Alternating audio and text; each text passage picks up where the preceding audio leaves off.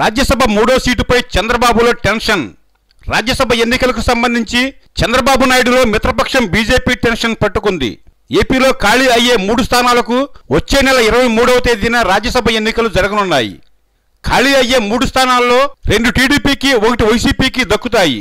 రాష్ట్రంలోని 175 మంది ఎమ్మెల్యేల సంఖ్య ఆధారంగా ఒక్కో రాజ్యసభ స్థానానికి ఎంతమంది ఎమ్మెల్యేలు ఓట్లు వేయాలో ఎన్నికల కమిషన్ నిర్ధారిస్తుంది.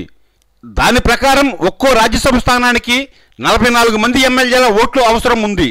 ఆ లెక్కన టీడీపీకి 103 మంది ఎమ్మెల్యేల బలం ఉంది కాబట్టి 2 స్థానాలు దక్కుతాయి.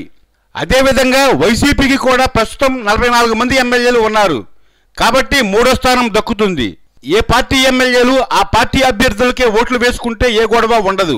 అయితే వైసీపీకి దక్కుతుంది అనుకుంటున్న 3వ స్థానాన్ని కూడా దక్కనీయకుండా చేయాలని చంద్రబాబు ప్లాన్ చేస్తున్నారు.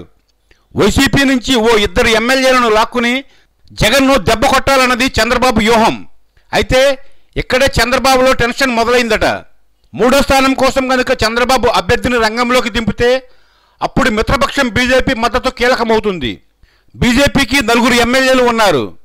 103 మంది ఎమ్మెల్యేల ఓట్లలో 2 స్థానాలకు 88 మంది పోను ఇంకా 15 ఓట్లు టీడీపీకి మిగులుతాయి. అప్పుడు బీజేపీకి ఉన్న 4 ఎమ్మెల్యేలు, 2 స్వతంత్ర ఎమ్మెల్యేలు, 22 మంది ఫిరాయింపు ఎమ్మెల్యేలను లెక్కేస్తే టీడీపీకి 43 మంది ఎమ్మెల్యేల ఓట్లుంటాయి.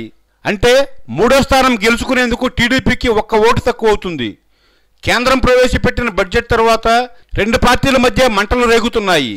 మార్చి 5వ తేదీ నుంచి బడ్జెట్ 2వ సెషన్ మొదలవుతుంది. అప్పటికి పొత్తుల విషయంలో క్లారిటీ వస్తుందని అనుకుంటున్నారు. ఒకవేళ పొత్తులు విడిపోతే బీజేపీ నుంచి ఎలాంటి మద్దతు ఉండదు కాబట్టి చంద్రబాబు 3వ అభ్యర్థిని నిలిపే అవకాశాలు తక్కువ. ఒకవేళ మిత్రపక్షంగానే ఉన్నా బీజేపీ ఎటువంటి వైఖరి తీసుకుంటుందో అర్థం కావడం లేదు. ఎందుకంటే ఫిరాయింపు మంత్రులు ఎమ్మెల్యేలతో రాజీనామా చేయించాలంటూ బీజేపీ పట్టుబడుతోంది.